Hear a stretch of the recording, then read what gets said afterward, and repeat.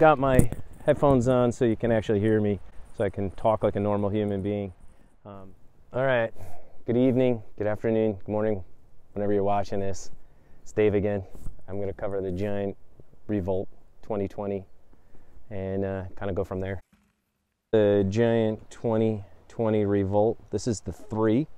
It's in the navy blue colorway. It's got a white border, which you don't see online, by the way, with the gold lettering. I'll show you the white. You can see it on the frame there. You can see it on the fork.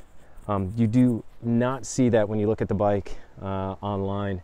It was a nice surprise, actually. It makes the bike kind of pop. Now, I got it in, I'll go over here, take the bottle out. So you can see it's a medium, it's a 3. I'm 5'10", 5'11" on a good day, and about 148 pounds fighting weight, and about walking 152, 155, depending on what I ate and drank that day. So the bike itself comes with a 2x, and it's Shimano Tiagra. I don't know if the glare you can see that. It's Tiagra. And you can see the, I'm going to count them for you. 1, 2, 3, 4, 5, 6, 7, 8, 9, 10, right? So it's not even 12 speed. It has obviously disc brakes.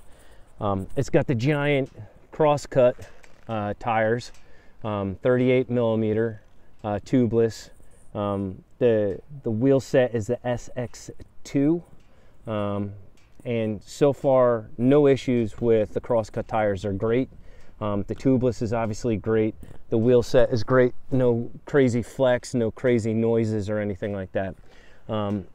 Comes with the FSA chain ring. It's a 48 by 32. Obviously I added my speed play pedals to that, and that's one of the things that I added to the bike. Obviously you got to add pedals to ride. The cockpit here, so there again is the Tiagra shifters. I'll get to this part here in a second. I don't know if you can see the flare of the bars. Really, it's a slight flare, and I would say it's great. These bars here are flat. They're not super wide, but they're flat. Nice resting spot for your hand. It's a little bit of a more upright position. I'll take the computer off so you can see what I'm going to talk about here.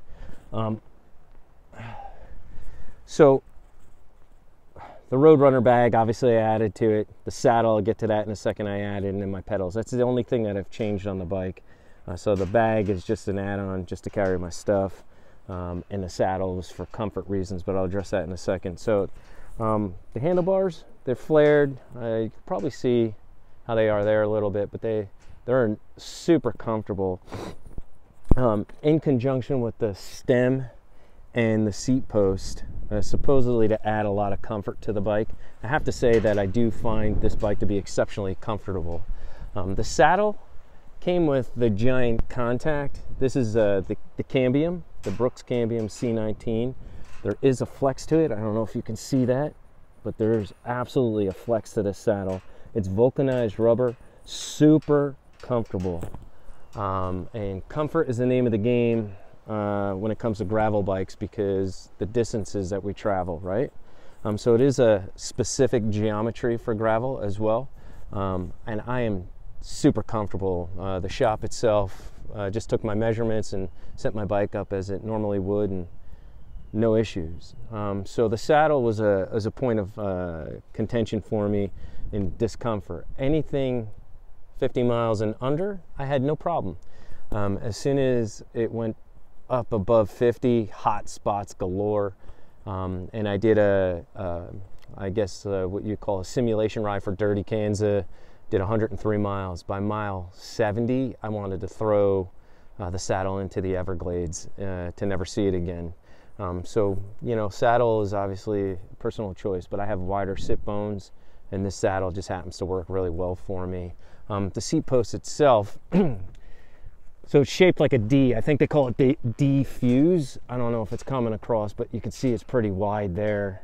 But it is shaped like a D. So it's round on the front, flat on the back. It is super comfortable, and the handlebars kind of mirror that as well. The bike itself has 3 water bottle cages, 2 here, and then another one. I don't know if you can see it, but it also has this nice frame protection guard here as well. The bike is super well thought out. I have absolutely 0 issues with it. This here is Giant's kind of conversion for the brakes. I hated it at first. I was like, it's ugly. I don't understand why it's here. Why didn't they just do straight up? And they didn't. And now I'm super happy because it gives me an extra hand position. And obviously it's got a computer mount. And I actually like having it there now. So, but I just figured, you know, underneath you can actually add, you can't see it, but underneath here, maybe you can see it. I don't think you can. Right here, you can actually add a spot for your lights or, you know, like a GoPro camera. So it's actually really well thought out. So no complaints there. At first I hated it, but now I love it. And I don't know, the bike feels pretty quick. You know, tire pressure wise, today I'm at like 30 psi. It's very hard to get used to this type of setup, to be honest with you, running such a low tire pressure, but the comfort really shines through. Now, do I think this bike is a buy, a try, or a why, stealing from the Ginger Runner? And it's 100% buy.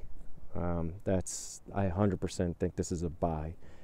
So yeah, if you get a bike, you know, have fun, be safe, definitely ride gravel. It's definitely the rage, and it's definitely safer.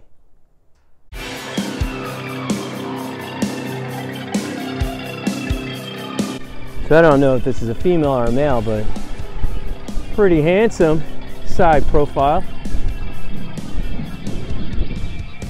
Look at that. Florida local. Great, right? And if you're cruising at like 20 miles an hour, you might even miss that, you know? Awesome to see though.